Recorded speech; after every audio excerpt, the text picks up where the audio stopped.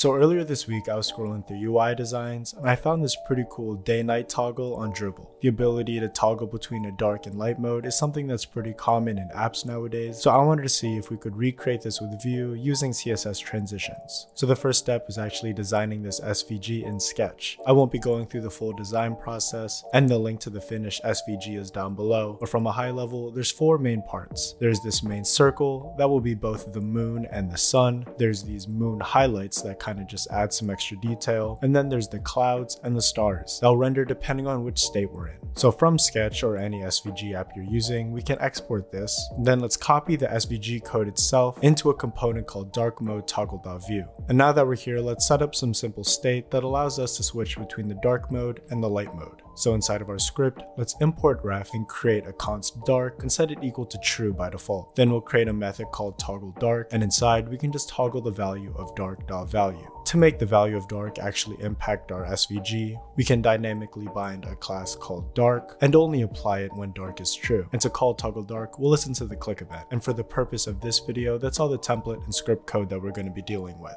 The rest is going to be inside of our styles. The first thing we want to do is change the background of our toggle when we're not in dark mode. So we can use the selector SVG:not dark, target our background element, and set the fill to a nice blue color. And now if we click our button, we'll see that the background switches between our gray and our blue colors. But of course, we want this to smoothly transition, so let's set that up. We'll target our background, our stars, our clouds, and our main circle, and give them all a transition of 0.3 seconds.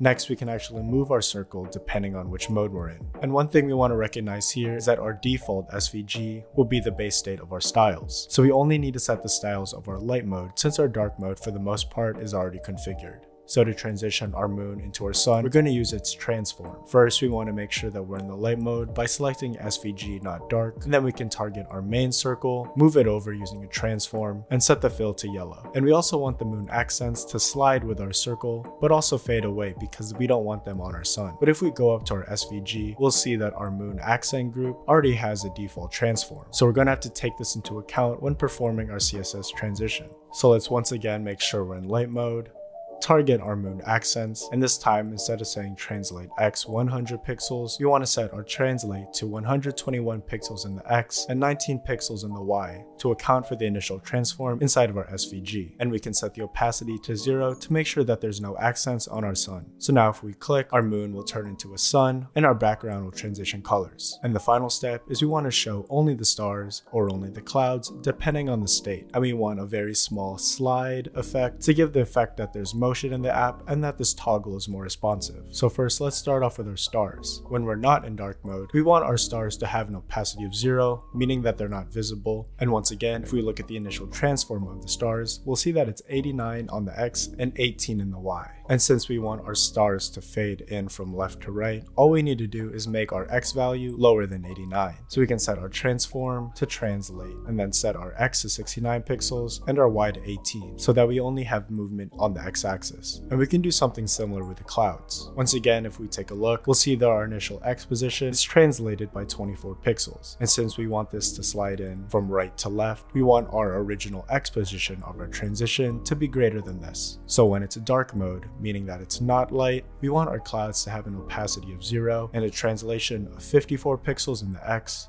and 17 in the Y. So this means that this will be the initial starting point, and then when we transition to our light mode, our clouds will fade in and move from this position to the position specified inside of our SVG. From here, you can change the width and height of the SVG as a whole, and all of the transitions will still work the same. And in this video, I won't cover exactly how to add a dark mode to your app, but if you're using Tailwind, for example, there's great documentation, and it's as easy as using a dark modifier inside of your Tailwind classes. And this is actually a similar system to what I use on learnvue.co to create the dark mode there. But if you're interested in a full dark mode tutorial, let me know in the comments down below, because that's definitely something that I find interesting when working with front-end apps. But as always, leave any questions you have in the comments down below. And if you liked the video, leave a like and please consider subscribing to the channel for more free Vue content, and I'll see you in the next one.